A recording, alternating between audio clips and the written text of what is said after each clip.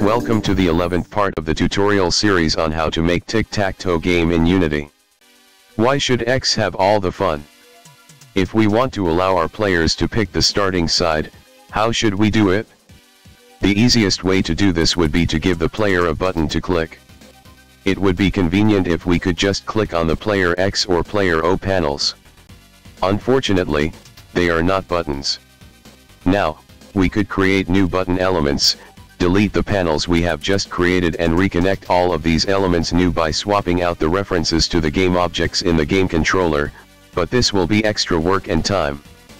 One important point to bear in mind, however, is that the button component is just that, a component. We can simply add a button component to the existing player panel game objects and we would not need to make any changes to the existing references to the image or text components on the player panels accommodate a new button.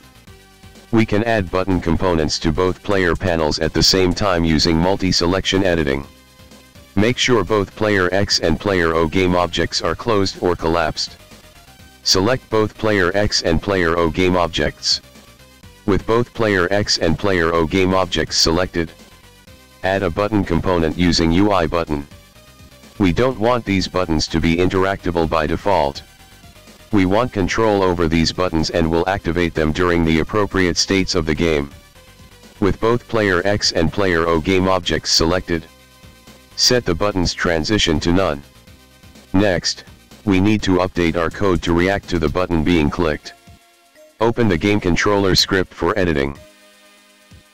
To react to a UI button we will need a public function so we can access it from our new button components. Looking at our code, we are setting the starting player side in awake and resetting it in restart game.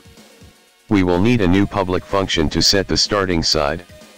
Create a new public function that returns void called setStartingSide that has a string parameter called starting_side. Set player side to the parameter starting side. Add an if/else statement, where the logic checks if player side is X and, when the if is true, call set player colors with player X as the new player. When the if is false, in the else block, call set player colors with player O as the new player. Public void set starting side, string starting side. Player side equals starting side. If player side equals X. Set player colors, player X, player O. Else. Set player colors, player O, player X. As we are now setting the starting side in a function that will be called by the player buttons, we need to remove any code setting player side or the color scheme from inside our script. Remove the line setting player side from awake. Remove the line calling set player colors from awake. Remove the line setting player side from restart game. Remove the line calling set player colors from restart game.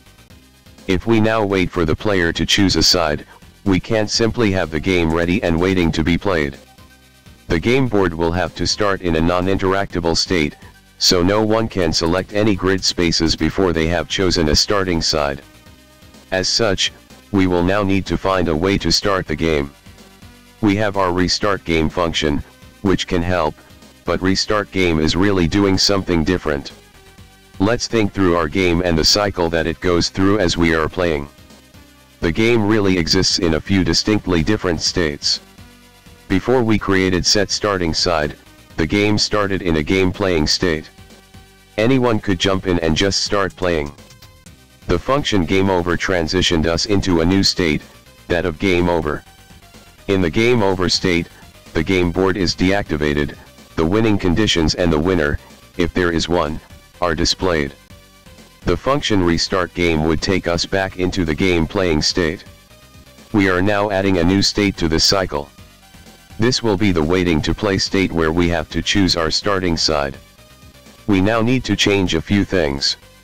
We need to have a way to transition from the waiting to play state into the game playing state. This will be done by calling a function when we click the player panel to choose a side. We also need to change restart game so that it carries us into the waiting to play state rather than the game playing state. The first thing we want to do is set up our waiting to play state. In our waiting to play state, we will want all of the grid spaces on the game board non-interactable. We will want the buttons on the player panel, on the other hand, as interactable. This initial state can be set up in the inspector and in Awake as our entry point into the game. Let's start by setting all of the grid spaces to non-interactable. Save the script. Return to Unity. Make sure all of the grid space game objects are closed or collapsed so only to root game object is shown in the inspector. Select all of the grid space game objects.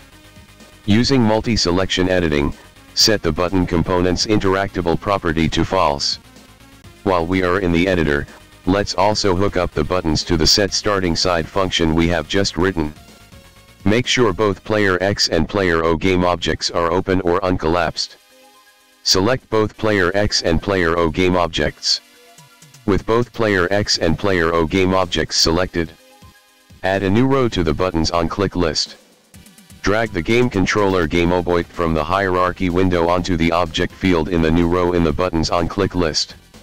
Set the function in the new row in the buttons on click list to game controller set starting side. We need to now pass in a parameter for either X or O depending upon which button is clicked. We can do this using the argument field in the buttons on click list. When we have a button and we have selected a public function that requires an argument, we can use the argument field to send it. Select only the player X game object. In the argument field in the buttons on click list set the value to X. Select only the player O game object. In the argument field in the buttons on click list set the value to O. This sets up the functionality of the buttons on our player panels. Save the scene. Open the game controller script for editing. To transition from the waiting to play state into the game playing state, we need to call a function when we have selected our player panel and chosen a starting side. This function will be called from set starting side. Create a new function that returns void called start game.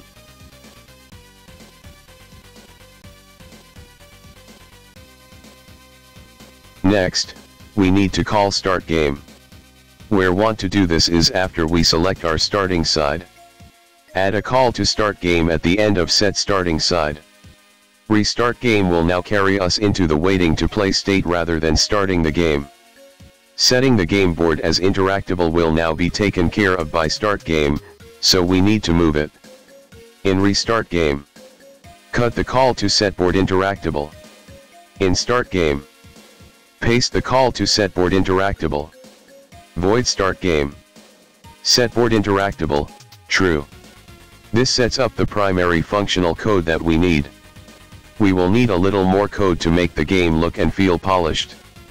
We will be selecting our starting side by clicking a button. We only want these buttons interactable when the game is waiting to play or the players would be able to, again, arbitrarily restart the game. Just like we did the restart button, we will need to control when the player panels are interactable. We could add two new variables to hold the references to the buttons, but, as we already have a definition of the player and we are using these references already, let's add a reference to the player panel's button component to the player class. To the player class, add a public button variable called button. System.serializable. Public class player. Public image panel. Public text. Public button button. By default, the buttons on the player panels are interactable. This is how we set them up in the inspector. Now, in start game we will need to turn them off so they can't be used during the game. In restart game we will need to turn them back on again so the player can choose a side for the next game. Let's do this right from the beginning. Create a new function that returns void called setPlayerButtons that has a boolean parameter called toggle. In setPlayerButtons, set the player X buttons interactable property to toggle. Set the player O buttons interactable property to toggle. Void setPlayerButtons, bool toggle. Player X.button.interactable equals toggle. Player O.button.interactable equals toggle. In start game, call setPlayerButtons with false as the argument. setPlayerButtons, false. In restart game, Call set player buttons with true as the argument. Set player buttons, true. The last bit of Polish we need to do before we test this step is to remove the highlight from the current player panel when we restart the game. When the game is over, the last player to take a turn has their panel highlighted. When we restart the game, we need to reset this back to the starting color. Again, we want to put all of this code in a single place that we can easily call from any function. Create a new function that returns void called setPlayerColorsInactive. Set all of the player's panels and text to the inactive color scheme. Void setPlayerColorsInactive. Player x.panel.color equals inactive eplayerColor.panelColor. Player x.text.color equals inactive eplayerColor.textColor. Player o.panel.color equals inactive eplayerColor.panelColor. Player o.text.color equals inactive eplayerColor.textColor. In restart game, call setPlayerColorsInactive. Now, as we have put all of this code into one place and we can call it any time we want, let's add a call to setPlayerColorsInactive when there is a draw. This way neither player gets their panel highlighted if they did not win. We need to associate the player button references on the game controller with the two-player game objects. Select the game controller game object. With the game controller game object select, in game over when the winning player is draw, call setPlayerColorsInactive. If winning player equals draw, set game over text, it's a draw. Set player colors inactive. Save the script. Return to Unity. We need to associate the player button references on the game controller with the two-player game objects. Select the game controller game object. With the game controller game object selected, drag the player X game object onto the player X button field. Drag the player O game object onto the player O button field. Select the child text game objects of player X and player O and delete them. Select both button components and set the anchor preset to stretch by holding Shift and Alt key. Also, set the color alpha of image component in the inspector to 0. Save the scene. Enter play mode. Test by clicking any of the spaces. When we first come to the game board, all of the grid spaces are inactive. We can't do anything with them. To start the game, we need to select a side by clicking either the X or the O. Once we have chosen our side, the game plays normally. When the game is over, we get our banner displaying the winning conditions and the restart button is displayed. If we have a draw, then neither player is highlighted as the winner. When we restart the game, we can choose a new starting side. The only problem I see here is that when looking at the game for the first time, we don't know what we are supposed to do. The game board is locked. It's inactive. If we don't know that we need to click either the X or the O, we may feel the game is broken and quit. As the final and last step, let's add a small descriptive panel informing us to pick a side. Duplicate the restart button game object in the hierarchy. Select the restart button, 1, game object. With restart button, 1, game object selected, rename the game object to start info. Set the image component's color to blue, 0, 204, 204, 255, using the preset. We have duplicated a UI button element.